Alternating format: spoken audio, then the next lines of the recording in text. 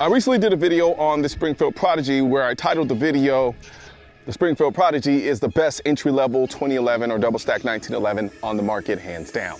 And in the comment section, everybody was like, "Oh, you have to try this gun and try this gun, and try that one, that one's better." And of all those, the most common requested gun was this, the Tisas DUTY 9 DS, where DS stands for double stack. So I got it. So this is roughly $750 on the streets. And it is a 9mm double stack 1911. And from a feature standpoint, on paper, and just kind of looking at it, it has a ton of features. You have the ability to mount a red dot on it. You got ambidextrous safety. Of course, you have the grip safety. You have some actually, admittedly, nice iron sights, front and rear. And then, of course, you have your double stack magazine, with this is a 17+1. You have your skeletonized trigger, which kind of has this like straight combo curve. Doesn't really know how it wants to identify itself. And of course, you have your rail for your lights. And I mean, by and large, it has what you need, and it's built in Turkey. So how does the gun look? Well, when I look at this gun, the word that keeps coming to mind is classic. Especially when you start talking about the top half of this gun. It has very classic lines. It has classic 1911 serrations in the slide, classic looking safety. And then once you start getting towards the bottom, it just turns into a party. So it goes from classic to like showtime. So, you know, you have these more kind of modern style looking grips. You know, you have the skeletonized hammer with this flat face, but then kind of a little bit of curvature to it. So it's almost kind of like the opposite of a mullet, where it's like, you know, business in the front, party in the back. Actually, that would be the exact definition of a mullet. So up top, business in the front, right? Nice and classic. And then down here, it's like party time. Yes. Before you finish watching this video, a word from our sponsor. Have you ever thought about making a living in the firearms industry? If you enjoy gun repair, ballistics, and learning about firearms, Sonoran Desert Institute's online courses might just be a good fit for you. To find out more, visit sdi.edu or call 480-999-4767 today. All the ammo used in this video was brought to you by Nosler, maker of the most innovative, most accurate, and most effective bullets and ammunition in the industry. The ergonomics on this gun are very sterile, is the best way that I can put it. So you have this, like I said, it's a very modern aesthetic grip. But as far as the actual ergonomics on the gun, as far as the way the grip feels in my hand, it kind of feels like a block. If I'm just gonna be honest, because it is kind of more of a squared off. I mean, it's rounded. You don't have like any sharp edges or anything like that. But in hand, it feels kind of blocky. Not in a bad way, but not in a overly uber ergonomic way where it makes me feel like I'm holding something incredibly special. It's enough to get the job done. You're not gonna complain about it, but you're not gonna rave about it either. Now, keep in mind, we are talking about a $750 gun here. So keep that within the context of what I'm talking about, because people don't understand context sometimes, and then they're like, well, why did you say that? Well, I'm talking about it within the context of being a $700 gun. All right, so from that perspective, and what I'm not doing is I'm not gonna compare it to any other 1911s or double stack 1911s, because I'm gonna do that in another video. So I'm just talking about this gun within the frame of itself. So from an ergonomic standpoint, like I said, it feels enough. Like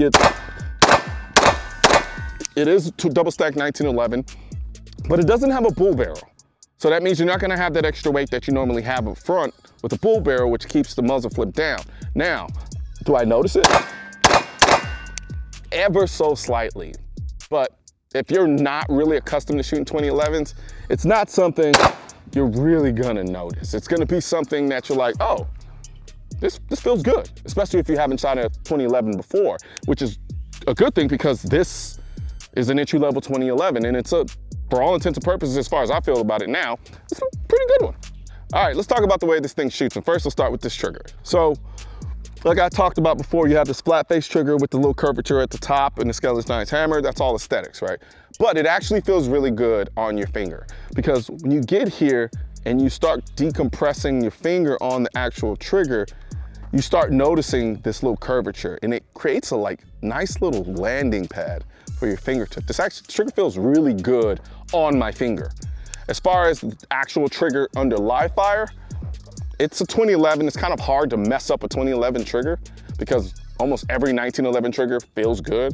But here you have this take up, which is, it's smooth enough.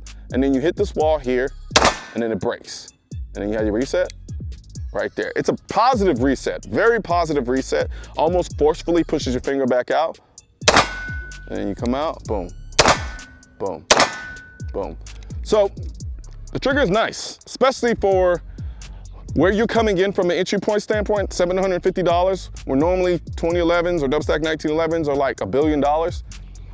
Damn good trigger for that price point. I'll give it that for sure. When you start talking about the way a gun shoots, you factor in the way it feels in your hand, the way the trigger feels on your fingertip, the way the trigger engages.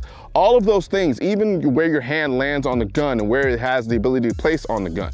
All of those things come into play when we start talking about how the gun shoots and how it runs. And then finally, when it comes to adding everything together in terms of how this gun shoots, you have your sights. Now the sights on this gun are actually really nice.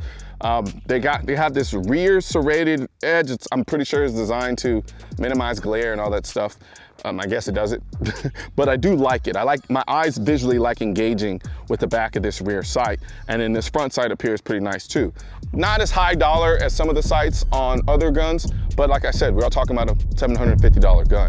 But when it comes together and you really put it on here, the natural point of aim is there. It's just not as good as some of the other guns that I've had. Now that can be rather subjective because everybody's hands and body structure are a little bit different and body mechanics are different. But for me, when I pull out, it's not as intuitive as other guns. And I'm talking marginally. Like I'm kind of picking at it, honestly, because at the end of the day, I would be able to shoot this better than any polymer gun out there because that's just kind of how double stack 1911s are. And so for me, there's a slight difference in intuitiveness, but it feels good. Like, I mean, it still very much shoots like a 2011. Yeah. And then, like I said, this rear sight, something about it. It just, let's take it. What it does, this kind of double step here, it kind of forces my eye to focus through this funnel. It kind of creates a natural visual funnel for me. Now, before you finish watching this video, I want to quickly talk about the hearing protection that I'm wearing in this video. These are the AKT1 blackout wireless in-ear hearing protection with Bluetooth. I like to call them the AirPods for shooters. I say for shooters because AirPods don't protect your hearing, but these do. They are hands down my favorite in-ear hearing protection that I've ever used, and I mean ever. They have an NR 25 dB auto noise blocking. They can enhance your hearing by 6 times. They have advanced noise cancellation, Bluetooth connectivity with high fidelity speakers so you can take phone calls and listen to music. They have a battery life of 10 hours with an additional 30 hours in a charging case, and they're low profile and stylish enough to fit in not only at the gun range, but in your gym, while you're studying, working, at school, at home, you name it. I'm in love with these things, and now they're finally available on my store at shop.mrcolionnoir.com, or you can just click the link in the description section of this video. And it's kind of oddly visually relaxing. I know, sounds weird, but I'm a weird guy. I love to shoot and say weird shit. See, there I noticed it. There I noticed, that was one of the few times that I noticed that this wasn't a bull barrel and that weight up front caused the gun to feel a little bit more flippy than normal. But like I said, I'm pinching at stuff at this point. So now, who is this gun for? Because like I said, in my video, I said that the Springfield Prodigy is the best entry-level 2011. And after shooting this, granted this is my very first time shooting this gun, do I still feel the same way? Absolutely, I do. For the price, this is a damn good gun. $750 for somebody who's just absolutely needs to have a double stack 1911, but they don't have the money to pony up for, say, a Springfield Prodigy, which is $1,400. Me personally, if I only had $700, I probably would buy something else that's not a 2011 or double stack 1911. However, you're not me. So for somebody who absolutely wants a double stack 1911, they genuinely can only afford $800-ish to spend on it, you will get this gun and you will be happy with it. Just don't shoot any other 2011s. Not because this gun is bad in that sense, but it could, what did they say? Comparison is a thief of joy or happiness. it may cause you to compare it in a way that you probably don't want to. If you get this gun, get it, shoot it, enjoy it. It's just, it runs though. So there it is, the Tisas DUTY 9 DS. Tisas, or Tisas, or seashells by the seashore with the sold out sea monk. Okay, yeah, that just got weird.